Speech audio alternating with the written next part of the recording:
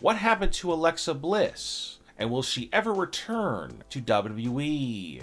So over the course of the last couple weeks, Alexa Bliss has gone missing from Monday Night Raw, and we have not seen her on the show whatsoever.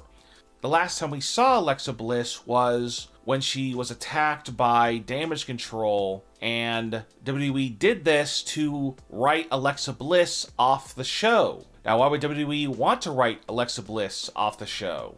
The reason why is because Alexa Bliss is going to be getting a new gimmick because she's going to be paired with Bray Wyatt again in the coming days. When this will happen, we don't know, but it should happen very soon.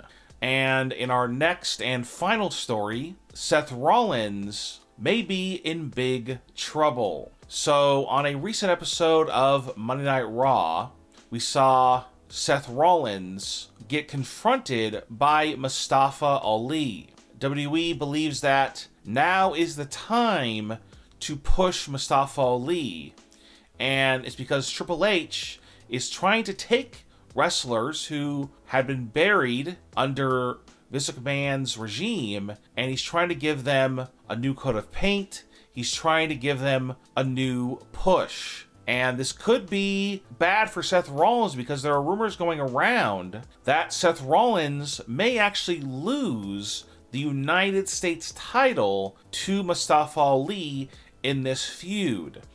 It looks like the reason why Seth Rollins won the US title from Lashley was just so that he could give the US title to Mustafa Ali.